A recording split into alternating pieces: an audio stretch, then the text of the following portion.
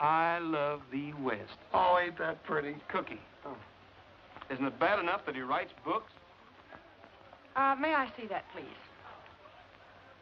I love the West. How corny can he get? Well, maybe you'd like to sing it with us. Well, perhaps I might if it won't annoy Mr. Rogers too much. Oh, don't mind me. Well, that's fine. What's your favorite key? Gee. Key of G, boys. Folks, can I have your attention just a minute? In honor of Lee Madison, who isn't here, Miss Clifford is going to sing one of his songs for you.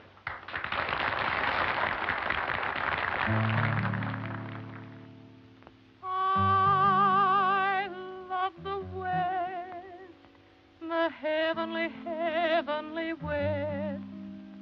In the very heart of me, it's so much a part of me, and I ever shall return to this land for which I yearn.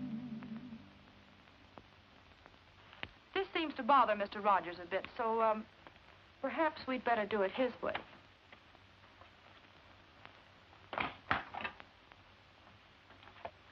A little faster, please. I love the West, the heavenly, heavenly West, where the skies are bluer and the gals are truer, where the grass is greener and the varmints meaner, where life is rougher and the men are tougher. That's why I love the West.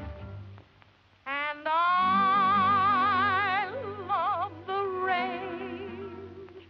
Oh, give me the range for a change, where the wind keeps blowing and the cactus growing, where the sun keeps shining and the gals are pining, where the light is lighter and the boys are brighter. That's why I love the West, where the hero, strong and silent, keeps the little gal from harm, fighting 20,000 Indians or paying off the mortgage on the farm. Yes,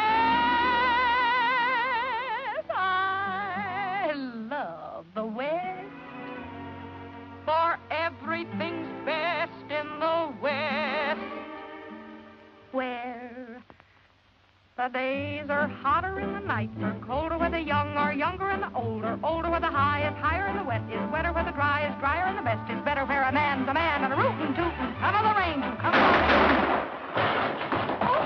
Hey there, Antiope, you better be careful. Hey, look, Roy, a bullseye.